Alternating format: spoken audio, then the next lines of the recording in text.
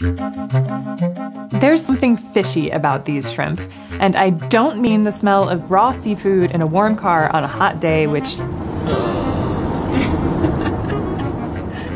We're on our way to a lab to dissect the shrimp and see if they contain some tiny evidence of a global problem. Oh yeah, that's a lot.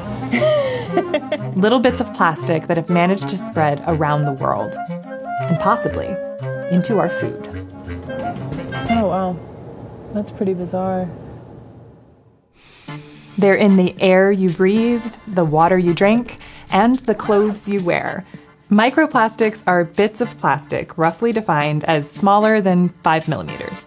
Sometimes they're made deliberately, added to cosmetics or industrial cleaners. Other times they're formed when wind, waves, or other natural forces tear larger pieces of plastic garbage apart. Microplastics are just about everywhere in the world. In 2019, researchers found them in snow in the Arctic and in remote areas of the Swiss Alps. And in another study, scientists found thousands of particles in a single liter of seawater from one of the deepest parts of the ocean, the Mariana Trench. But we're after samples closer to home, particles that may have found their way onto our dinner table. Here's what happens. Some critters, like shrimp, eat bits of plastic as they devour their usual diet of microorganisms. Humans catch the shrimp, and then they get shipped to places like this. We picked out some shrimp imported from South America to see if we could find this plastic pollution for ourselves. But first, we needed some help. My name is Deborah Magadini. I'm a researcher studying microplastics in marine organisms. Deborah works at Columbia University's Lamont Doherty Earth Observatory, often helping high school students run the exact experiment that we're trying today. 3 years ago, we stumbled upon a collection of marsh fish that was done for a previous study, and they were about to get thrown out, and I asked if we could keep them. And even in that random sampling of marsh fish, we found lots of microplastics. Since then, Deborah and her students have dissected shrimp, oysters, and many other kinds of seafood. And just about everywhere they've looked, they found microplastics. Well, I work with high school students, and I will show you their reaction when they see it in the scope for the first time. Oh! Oh. In fact, there have only been a few times when she hasn't found microplastics. In some shrimp, carefully farmed in a pristine environment, and in oysters from a remote bay in Washington state. But these days, when she does a dissection, she knows what to expect. How often do you find that in your shrimp samples? Every time. Every time? Every time. So far. Wow. So far, every time. To start off, it's back to Bio 101. These are huge. The vein that people talk about removing when they devein shrimp? Yeah, those are intestines, which get packed with poop and just maybe microplastics. First, we cut out the shrimp's GI tract and stomach contents, trying to get every last bit of the guts into a test tube.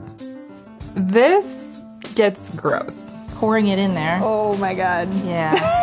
That's the stomach content. Then we pour hydrogen peroxide onto the resulting mess. This would actually burn you if you got it on your skin. We then bring the whole thing over to an oven, where it bakes at 50 degrees Celsius for several hours. When we come back, most of the sample has been digested away by the chemicals, leaving this little bit of grit behind. There's more in there besides microplastics. There's bits of sand and who knows what else. We run through a series of steps to filter out the heavy stuff. And finally, we introduce a special dye that only sticks to plastic and makes it glow under UV light. It's the moment of truth. We slip our slides onto the microscope. Whoa. And there it is. We ended up finding microplastics in all of the shrimp samples that we looked at. Circular beads, long fibers washed off of laundry, and messy, irregular pieces that were once something larger. Fragments from plastic bags, bottles, straws, styrofoam coolers, flip-flops. It was everywhere, which means that it was everywhere around these shrimp before they got caught, too. They're an organism that actually moves through the water, so the amount of plastics in the shrimp gut will, by inference, reflect the amount of pollution that is in that particular body of water that it inhabits. But what does it mean that we found microplastics in our protoscampi? Well, when it comes to human health, we really don't know yet. The World Health Organization recently found that while there are a lot of microplastics in drinking water, they don't pose a major threat to human health at current levels of pollution. But they'd still really like to know more. And drinking water is far from the whole picture. Another study found that we eat tens of thousands of particles of microplastic every year. That estimate nearly doubles when you consider that we're not just eating microplastics, we're breathing them in too. And just for the record, seafood like shrimp actually ranks pretty low on the list of microplastic sources. Remember, we dissolved the guts of the shrimp, and people don't eat those.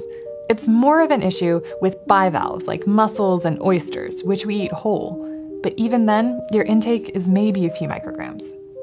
But microplastic pollution is likely to keep rising in the near future.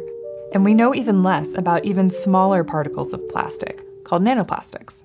The studies that are coming out are shocking. It's everywhere. It's in sea salt. It's in beer. It's difficult to think where plastics are not present. We dump millions of tons of plastic into the ocean every year, and there is so much we don't know about what happens after that. What we do know is that these bits and pieces aren't going away anytime soon.